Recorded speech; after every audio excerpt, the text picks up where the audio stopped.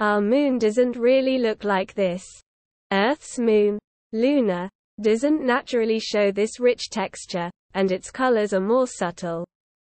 But this digital creation is based on reality. The featured image is a composite of multiple images and enhanced to bring up real surface features.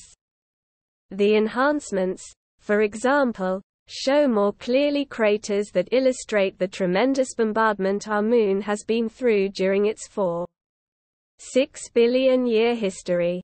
The dark areas, called Maria, have fewer craters and were once seas of molten lava. Additionally, the image colors, although based on the moon's real composition, are changed and exaggerated. Here, a blue hue indicates a region that is iron-rich, while orange indicates a slight excess of aluminum. Although the moon has shown the same side to the Earth for billions of years, modern technology is allowing humanity to learn much more about it, and how it affects the Earth.